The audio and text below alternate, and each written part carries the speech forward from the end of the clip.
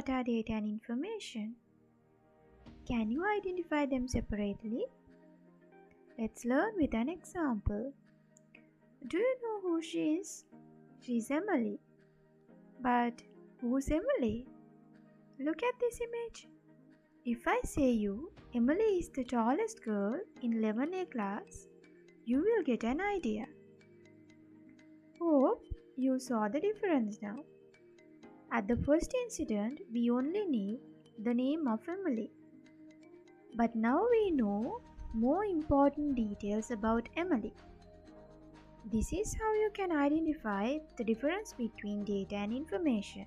All the facts that doesn't contain a meaning can be defined as data, but the information contains a meaning and we can make decisions with it.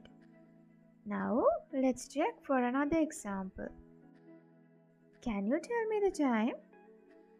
You will say it's 10 past 10. But we cannot identify whether it's day or night. But if we mention it like this, we can understand that it is night. So, remember, data is always unorganized. It doesn't contain a meaning, and we couldn't make any decisions from data. But information is already and always organized. We can make decisions with it, and always it is meaningful. Here is an activity for you to try.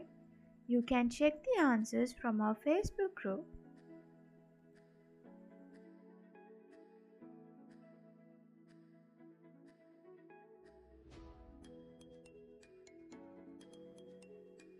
See you with the next video soon.